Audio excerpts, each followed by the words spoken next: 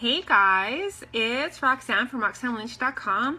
Happy Thursday. It is a beautiful, beautiful Thursday. It got balmy warm. Did you guys enjoy that sunrise that I shared with you guys from sunny Alberta?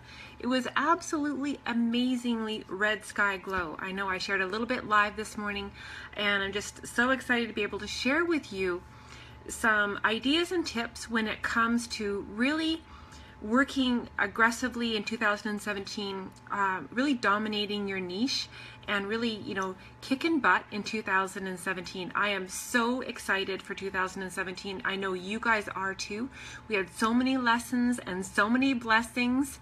Hey Rose, I can't wait to say Happy New Year to everybody. So knowing that we have at our fingertips, we are just on that cusp of saying goodbye and being grateful for all the lessons and the learnings of 2016 and really bouncing forward with excitement and authority, really getting excited for 2017. So that's what I wanted to share with you guys today, because I have to ask you guys, and you guys can put a thumbs up or give me a 1 in the comment section. Are you guys really ready for 2017? Are you really ready to and hungry for results within your business?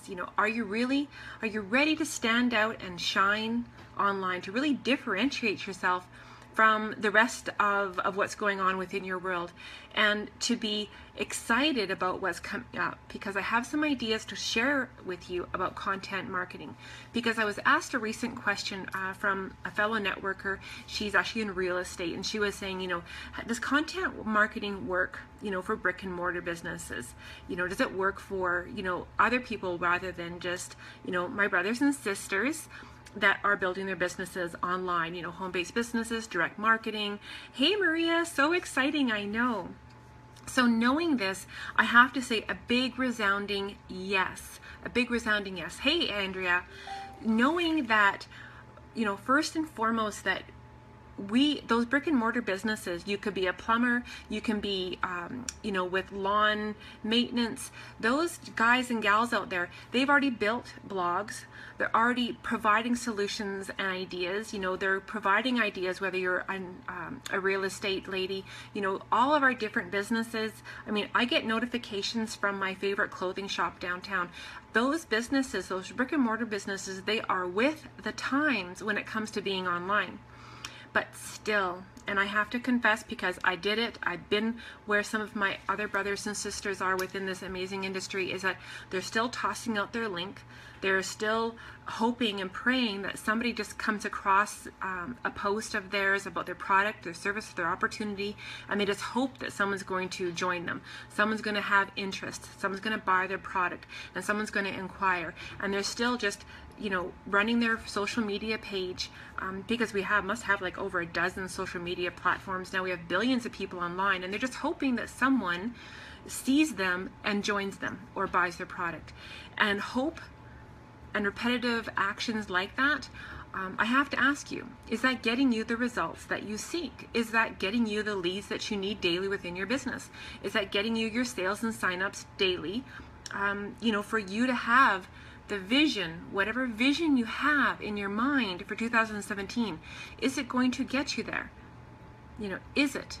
And to be honest and truthful with yourself, and and have some hope, because there is hope. I do have some ideas, some options to be able to share with you today. Hey Ellie, it's so good to see you, sweetie, because there's alternatives out there. And my dad used to say, if you do the same thing over and over and over again and you're not getting any different results, that was something to do with, that's the definition of insanity, something like that. So I have to ask you, are you ready to get different results in 2017? And if you're ready for that and you want that, and that's within your vision, your goals, and your dreams, then are you ready and prepared to start running your business a little bit differently? And I'm not saying changing the world. I'm just not asking you to spend a whole bunch more time.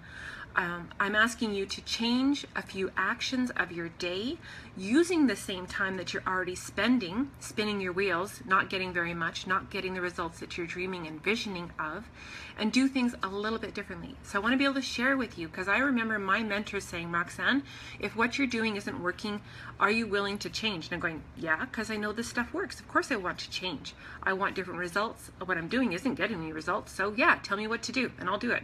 And I did it. I did it. And then it's exciting to share, because I was where so many of my fellow, like I said, brothers and sisters, my marketers out there that have done what I've done. So I want to share with you, when I began to provide some different things to my friends and my family and, my audience online, when I began to do a little bit differently, my business very quickly changed for the better. And so that's why I want to be able to share with these ideas with you. So first of all, if understanding that content marketing is an amazing way that you can build your business. So, and when I say online content, I'm talking like something like videos. I am talking about articles such as blog posts or your social media posts.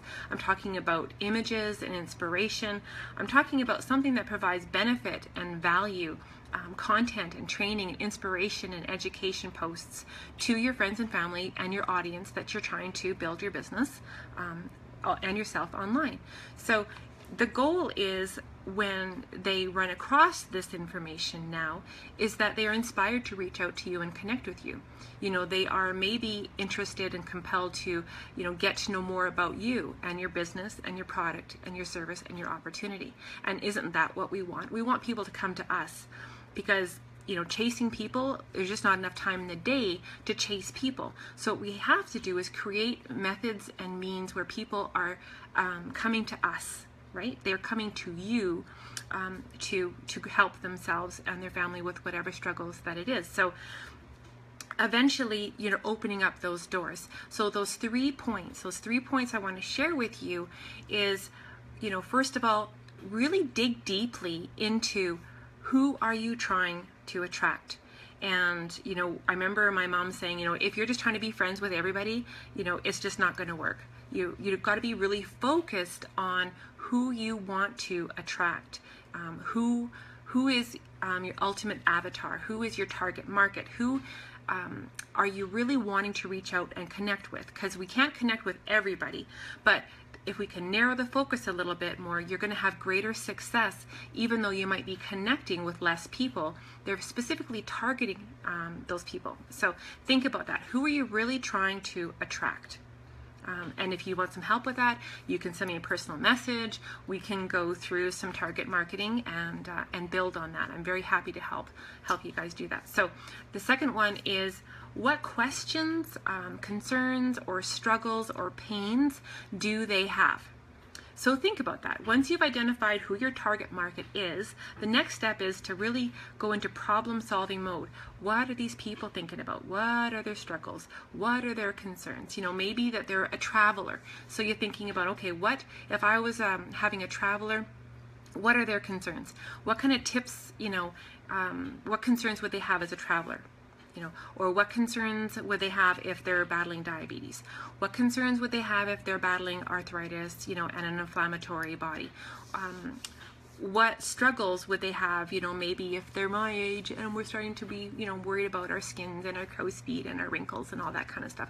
So think about their struggles, their potential hurdles, and get into their mind and get into problem-solving mode when it comes to that. Thank you, Sandra. Thank you guys so much. That's so sweet. So, and that just moves you into, and women and men, but me as a mom, me as a woman, I go into problem-solving mode all the time, right? So think about that. It's like, okay, these are the people I really want to attract. These are the questions, struggles, problems, pains they might have.